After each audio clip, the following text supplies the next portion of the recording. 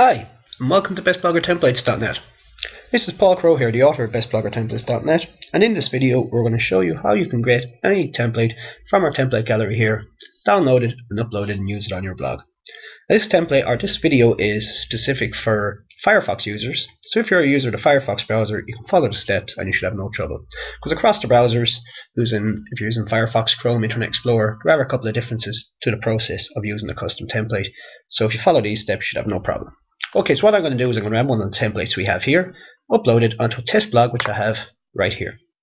So we're on the home page of bestbloggertemplates.net here. If I scroll down, we'll see all the most recent templates, and we'll stop on one. We'll stop on this one here, and we can see a screenshot of the template. There's the options to the demo. Let's have a quick click on the demo and have a look at it. So there's a demo of what it's going to look like when it's on our blog. We have the download, which obviously starts to download, and you can share the template on your social networks. There's also an info and instructions link here for more help. So let's click download and start the download process. When we click download, we're going to get this small download window with the option to save. Now sometimes when you click download, the file will actually be on a file host website. So when you click that, you may be brought to a site like box.net, but on that page you'll see another link to download. Once you click that, you will get this box and follow the steps from there. So we're on save files. Let's click OK, and as we're using Firefox, we will get this downloads window pop up with our download here.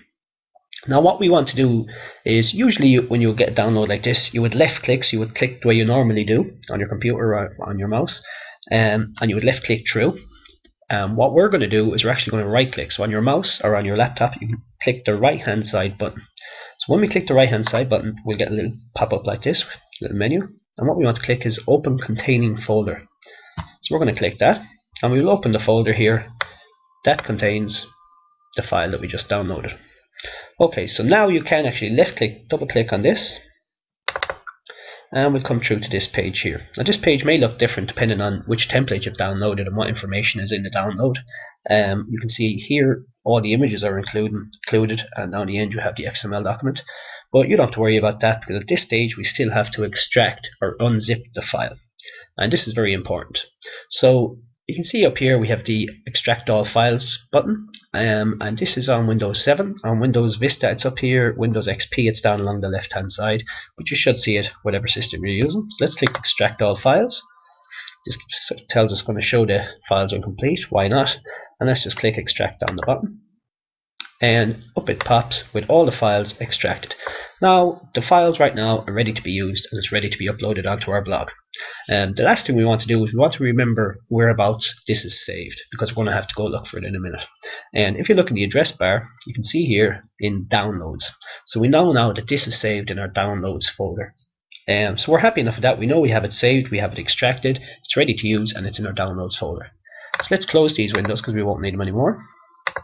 Let's go back to our test blog, and I'm going to click design here in the nav bar. You can click it in your dashboard if you're on your Blogger dashboard, and click the edit HTML link, and we're now on our templates HTML, where we can start the process of uploading our template to our blog.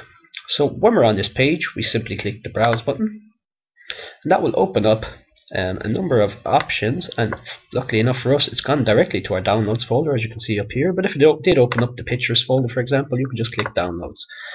So once you remember where it is, you can just click the folder where you know you saved it on the left hand side. So as I say, in our downloads we have the zip version, which we don't want. We have the unzipped version. You can tell the difference by the thumbnail has a zip on it, and this thumbnail has no zip in it. So let's click through. As I said, they've saved the images here. What we want is the XML document, which is down here, and you'll always know the XML document by that thumbnail. That's the thumbnail that will be used. So let's double click on that. It's gone in here, so we can click upload, and we get one more step now, which gives us the option to save or delete the widgets we have in our blog. So these are the widgets and gadgets you'll have in your sidebar and footer of your blog. You may want to keep them.